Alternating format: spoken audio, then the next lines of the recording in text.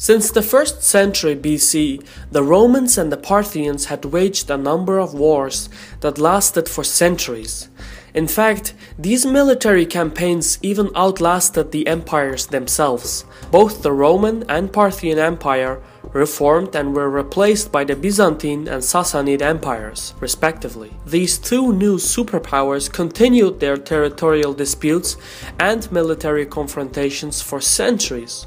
But the Sassanids and the Byzantines also had various proxy wars in which they attempted to start rebellions in the opponent's holdings. One example of this was the Byzantine client state, the Ghassanids, and the Sassanid client state, the Lakhmids.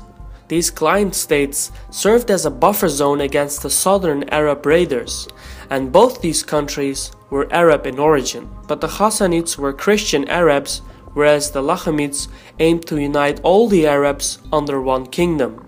In fact, Imru al-Qais, ruler of the Lakhmids, claimed the title of King of all Arabs. This vision of Arab unity would not be realized for centuries until the rise of Islam and the consolidation of the Rashidun Caliphate in 632. Once the Caliphate was established, the Lakhmids were quick to join their Arab brethren. But this made the Sassanids very anxious, because they had just lost their buffer zone and client state, and so the Sassanid rulers decided to stir up rebellions in the region. This provocation led to the declaration of a jihad against the Sassanid Persian Empire by Caliph Umar.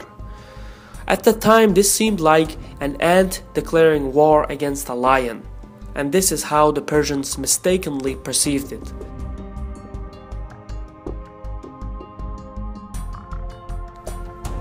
Before declaring a jihad against the Persians, the Caliph had studied the Persian history, their military, their religion, Zoroastrianism. The leading commanders had studied world maps and had considered which geographic layout required what kind of strategy. They had calculated the flow of resources and located the logistical routes. Basically, the Caliphate commanders understood where to strike and choke their Persian opponents. And equally important, they understood where to avoid the Persians. This was contrary to how the Persians prepared for war. The Persian commanders looked down on the Arabs, and they viewed the Sassanid army as invincible. After all, they had much better equipment and a larger manpower. They had more experience, more resources. They had veteran commanders, and they had battled the Byzantine Empire to a standstill. What they failed to take into account was that their country was unprepared for a new military campaign. At the time, the Persian Empire was still recovering from the devastating war with the Byzantines, which ended in 628. And the Sassanids were further weakened by economic decline, heavy taxation, religious unrest, etc. Plus, the Sassanid emperor was only 8 years when he ascended to the throne in 632, and with such a young emperor, there was a lot of internal rivalry between the other royal candidates. So in all their glory and pride, the Sassanids had completely underestimated the Arabs and overestimated themselves. When the jihad was declared, the Caliph Umar gave his best general the task of conquering Tisfun, the capital of the Sassanid Empire, which was located in Mesopotamia. General Khalid ibn al-Walid entered the Persian Empire with just 18,000 troops. And despite being heavily outnumbered, Khalid managed to gain a number of decisive victories that left the Persian army crippled. Now, Khalid was a general that performed best when outnumbered. One of his strategies was the use of deception. He would completely rearrange the position of his troops at night and equip those troops with new banners. He would also order his cavalry to retreat behind hills or in forests, and when the fighting would continue the next day, the troops would march from a distance and the cavalry would run in circles, raising as much dust as they could. And this all gave the impression that Arab reinforcements were coming, and it demoralized the Persian troops and in some cases even routed entire armies. General Khalid managed to outmaneuver his Persian opponents on every turn. Khalid was able to quickly conquer most of Mesopotamia. In just 1 year, the Arabs had conquered something that the Byzantines could not manage for centuries. And before Khalid could lay siege to the Sassanid capital, Umar ordered him to transfer to the Byzantine front in Syria. This gave the Sassanids some time to recover, and they regained control over the lost lands. But it didn't last long. 3 years later, the Arabs returned with an even larger army. The new Arab general to the Persian front, Sa'id ibn Abi Gawaz, led an army of 30,000 troops, and the first battle between the Arabs and the Persians was also the most decisive. In 636, a Persian army of between 60,000 and 100,000 soldiers encamped at the town of Qādisiyyah and blocked any further entrance into Mesopotamia. The Persians had gathered their greatest generals, backed by heavy cavalry and even war elephants. Only a bridge and a river separated the two armies, but they did not instantly clash with each other. Instead, both sides sent emissaries trying to convince the other to leave. These negotiations lasted for 3 days. In one instance, the Persian general Rustam Farrukhzad told the Arab emissary an anecdote. He said that the Arabs were like a mouse that sneaked into the granary through a hole in the wall, and that the mouse ate until he could eat no more. Then the mouse tried to go home, but he had grown too fat to fit back through the hole. His greed trapped him in the granary, and the cat killed him. This went back and forth a few times, and despite his own greedy mouse anecdote, Rustam made the mistake of crossing the river first. This strategy gave no room for any kind of withdrawal, and so when his forces were backed against the river, thousands of Persian soldiers tried to swim the river in heavy armor and drowned. This was one of the most important decisive turning points in history. After Qādisiyyah, the Arabs took the Sassanid capital Tisfun and then just kept on marching throughout Mesopotamia. And a mere 2 years later, the Caliphate had conquered what is now Iraq and driven the Persians into the Zagros mountains. Now the Arab rulers did not really want to further pursue the Persians into Iran. In fact, the Caliph Umar famously said that he actually wished there was a mountain of fire between the Arabs and Iranians, so neither could get to the other. But the Persians thought differently. Their pride had been hurt.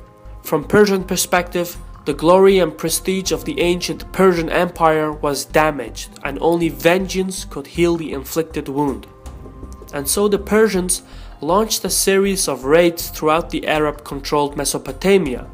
But every time the Persians launched an offensive campaign, they lost more and more of their territories in their own homelands.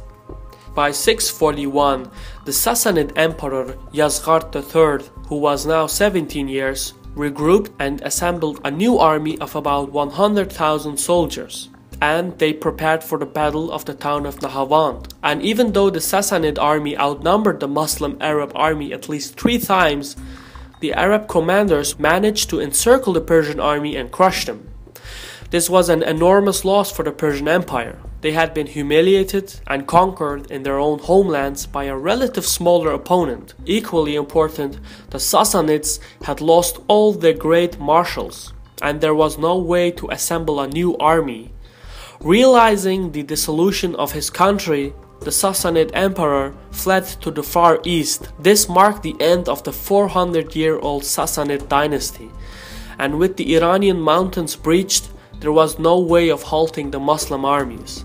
In just 2 years, most of Persia, including the core provinces of Azerbaijan, Isfahan, Fars, were all conquered. What is interesting with the Islamic conquest of Persia isn't just the military confrontations, but the mass conversion from Zoroastrianism to Islam. Despite what many nationalists claim, there was no genocide. People weren't killed by the millions, and the Iranians weren't taxed to death. Iranians embraced Islam because Zoroastrianism wasn't an organized religion as Islam or Christianity. The number of Zoroastrian temples was very limited for such a large country. Plus, the guidelines were not clear. Basically, Zoroastrianism was more like a philosophy and resembled spirituality rather than religion, one that was practiced by the elite of the country whilst being neglected by the majority of the population.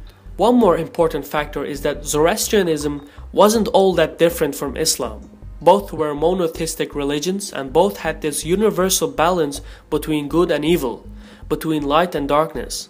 This was a concept the Iranians understood in Zoroastrianism, and when the Quran was translated into Persian, the Iranians saw a familiar religion, one that was more accessible than Zoroastrianism.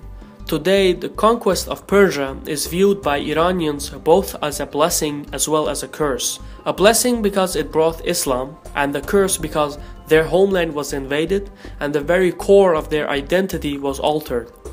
The Islamic conquest of Persia also explains the background of Arab-Iranian animosity, which still continues today. One more side note. The rules of war dictate to acquire as much as intel as possible, and not just about your opponent, but your own army as well. The saying goes that if you know your enemy and know yourself, you have already won the battle. If you know yourself but not the enemy, for every victory you will suffer a defeat. If you know neither yourself nor your enemy, you will lose every battle. And this is where the Sassanids made their biggest mistake. Their pride blinded them to the reality of the situation. They failed to see that their empire was broken from the inside, and they completely underestimated their opponent. This was a Caspian report by me, Shirvan, so take care and Sagol.